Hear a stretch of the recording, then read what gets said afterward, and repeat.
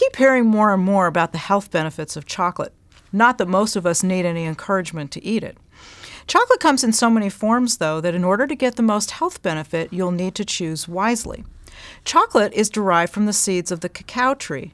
This tropical fruit is actually a huge berry about the size of a football, and the bitter seeds are encased in a mildly sweet fruit.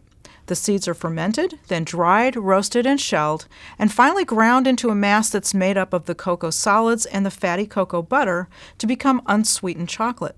But with added sweeteners, and sometimes milk, unsweetened chocolate is magically transformed into the confection we all know and love. The cocoa solids without the fat become cocoa powder, while cocoa butter is often blended with sugar and milk to make white chocolate, a bit of a misnomer since it contains no cocoa solids at all. Naturally occurring compounds in cocoa called flavonoids are powerful antioxidants that fight free radical damage and are considered heart healthy. The darker and more bittersweet the chocolate, the better it is for you.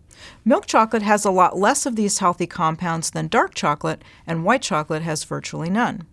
For baking, I prefer using a good quality cocoa powder over the unsweetened baking squares.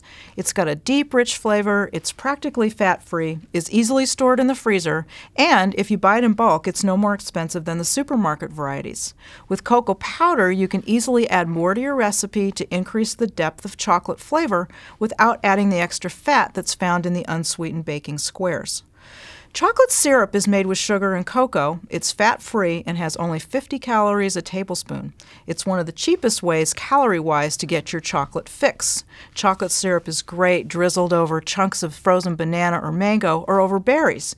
Use it to make your own chocolate milk, too, since the pre-made chocolate milks are often overloaded with sugar and calories.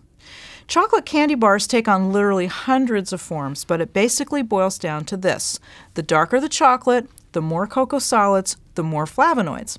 Some chocolate bar labels list the percentage of cocoa they contain, but that refers to both the cocoa solids and the cocoa butter. Since it's the solids that you're after, look at the nutrition label and find the bar with the highest percentage of cocoa and the least amount of fat. That way, you'll be getting the most of what you do want and less of what you don't.